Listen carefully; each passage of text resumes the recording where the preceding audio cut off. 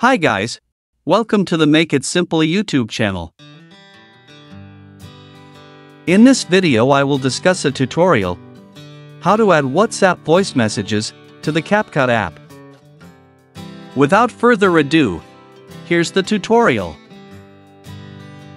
Okay, first, of course, you must have a WhatsApp voice message that will be added to CapCut. Like this as an example.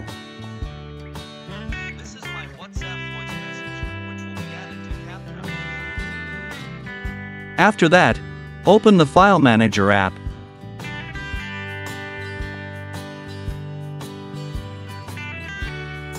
And find the WhatsApp folder on internal storage.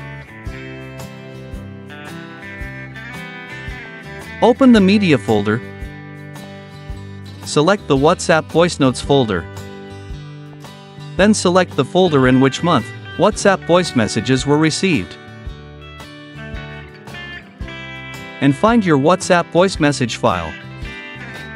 Even though the file is in Opus format and not MP3, your WhatsApp voice message file will be immediately read in CapCut, without having to convert it first.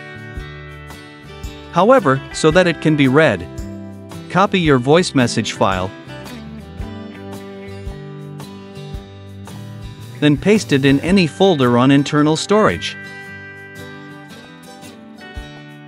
Then to make it easier to find, you can change the file name first.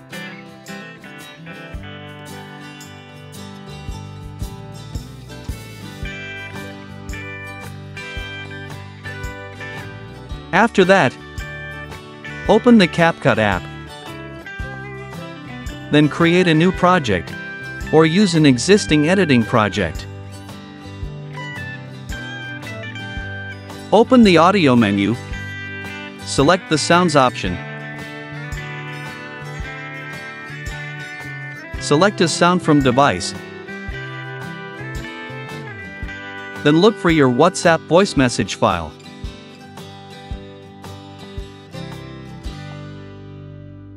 This is my WhatsApp voice message, which will be added to CapCut. Finally, tap the plus button next to it. And yes! Now, you can finally add WhatsApp voice messages to the CapCut app. This is my WhatsApp voice message, which will be added to CapCut. Okay guys, that's all my video. I hope it's useful. And thanks for watching.